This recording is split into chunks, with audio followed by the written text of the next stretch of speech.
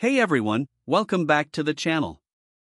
Today we're quickly talking about the failed to authenticate in time error in SCP, Secret Laboratory. If you're getting this error after trying to join a server, don't worry, it's a pretty common issue and there are a few simple ways to fix it. First thing you should do is add unitywebrequest to the game's launch properties. You can do this by right-clicking SCP-SL in your Steam library, clicking on Properties, and then typing it into the launch options box. This can help the game connect properly and avoid the authentication problem. Another quick fix is by using the in-game console.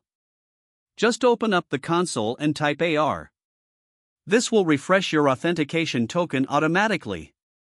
You don't need to restart the game after doing that, you can just rejoin the server. Now, a lot of people are worried this could be a DDoS attack, but it's not.